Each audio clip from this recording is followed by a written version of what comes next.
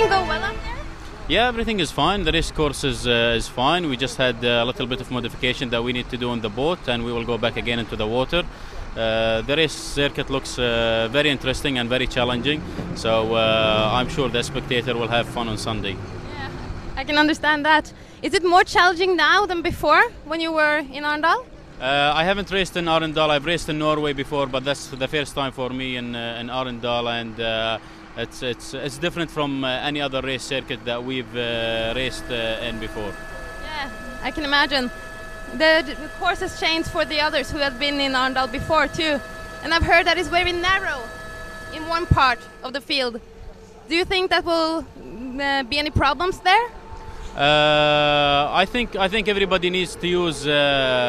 It's basically it's required more skills. It's not only speed and using the brain more than the power in certain areas. So it will be very challenging. There are certain areas that you cannot overtake boats. It will be very difficult to take over any boats, but. I mean that's the race circuit. We have basically to digest ourselves to cope with this race circuit, and it will be very interesting, very challenging, different than any other race circuit, and I'm sure it's going to be fun for us and for the spectator. Yeah. What do you think is the main difference between Norway and other countries, especially down in Qatar, Dubai?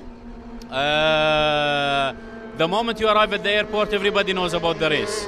Everybody is anxious to see the race on Sunday, so you can tell that the people are basically really looking forward to the race, and that's basically give us put more loads on us as a driver to show more on Sunday and to give them a good show. So that's basically a very big difference from Norway and any other venue that we've been to. That's really nice to hear. Have you done any changes with your boat for this particular race? Yeah, we did a little bit of modification, but not really major from the last race. So because the boat is running very well, so hopefully we will have a good race on Sunday. I think so. Thank you very much, and good luck.